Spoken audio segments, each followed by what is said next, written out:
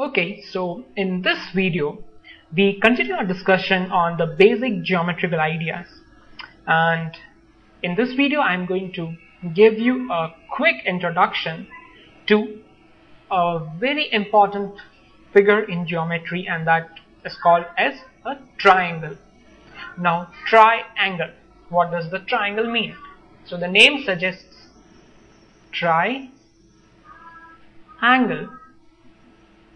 right? So tri means three, and angles, of course, you know from our earlier discussion that an angle is formed when a corner is formed. So whenever we have three angles, right, there is a triangle. But wait, there is more to it. So what is a triangle? It is a three-sided polygon. This is how we describe triangle in geometry. A three-sided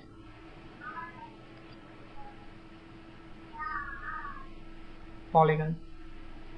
This is our definition of a triangle. So let us make one triangle here, and so we have this one side. This is not a straight line, so I would like to go and make a straight line. Yes, so now we have a straight line here. So let's say this is one line segment and this is another line segment. I would like to convert them to lines, of course, and let us say this three, and let me convert them into lines so that they are going on an infinite direction both the ways around. Okay, so let us say that we have three lines and then they are interacting, or they are crossing each other in such a way that we can see three corners are formed. So let us say that this point is A, okay, then this is the point B, this point where these lines interact, and this is the point C. Okay, so this is what a triangle is. Put simply, it is a three-sided polygon. And why do we say polygon? If you remember the definition of polygon, it is a simple closed figure formed of line segments. So if I remove this portion here, and if I remove these lines here and just let this line segments remain, what I get is a triangle. And a triangle is represented in geometry as a small triangle sign, and then we write the 3 points where the corners of the triangle meet. So this is how we represent this triangle as triangle A, B and C. Now let us try to see how do we identify a triangle. What are the characteristics of this triangle ABC and what is the terminology associated with it. So a triangle will have three sides, and an interesting thing for you to observe is that a triangle is a polygon with the least number of sides. Just give a thought over it, whether it is possible for you to come up with a polygon which is less than 3 sides. Just try and figure it out. It's a good exercise to do. So now we have these 3 sides for this triangle, and we write them as the line segments AB, line segments BC, and the line segment CA. So these 3 line segments, they are known as the sides of this triangle ABC. And it is also important to know that there are 3 angles formed. That is, this is one angle, this is angle number 2, and this is angle number 3. Okay, and the way we represent angles, if you remember, we always have the vertex in the middle. So the 3 angles that we have are angle A, B, C. Okay, angle A, B, C. That is, we are talking of this angle B over here. Then we can have angle B, C, A. Okay, we have angle B, C, A. Then we also have the angle C, A, B. So angle C, A, B. So these are the angles of triangle A, B and C. Okay. Now, it's also important to know that these points right, where the angles are formed, that is the point A, B and C, they are termed as vertices. Vertices of triangle A, B and C. Okay, and of course we also have the concept of an interior and exterior in the triangle.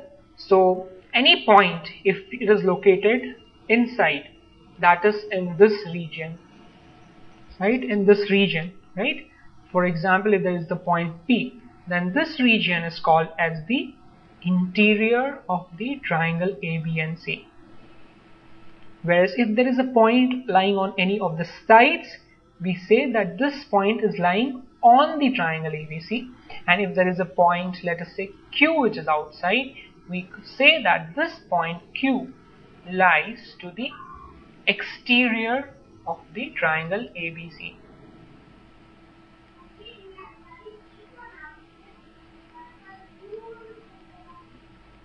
So this was the basic introduction to a triangle.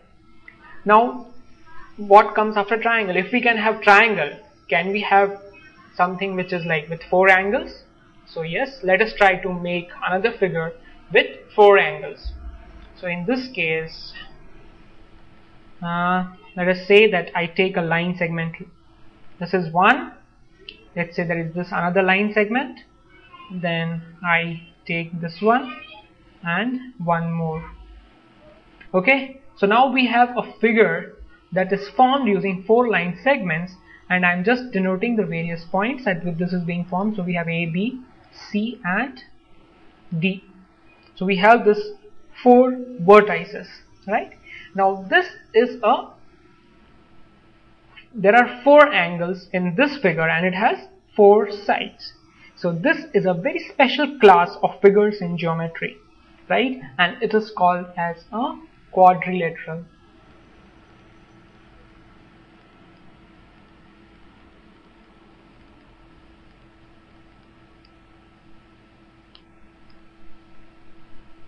So a 4-sided polygon is called a quadrilateral.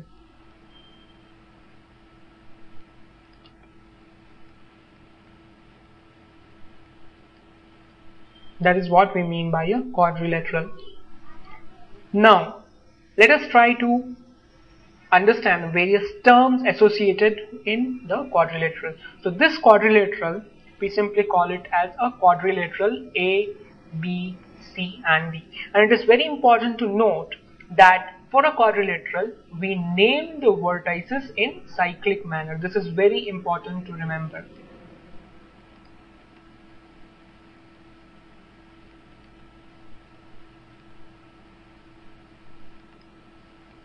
And then second is, now we try to see what are the different sides of the quadrilateral. So we have there are 4 sides, which is AB, BC, CD and DA. Also there are 4 angles, that is angle ABC, then we have angle BCD, angle CDA and angle DAC. So there are 4 angles in a quadrilateral.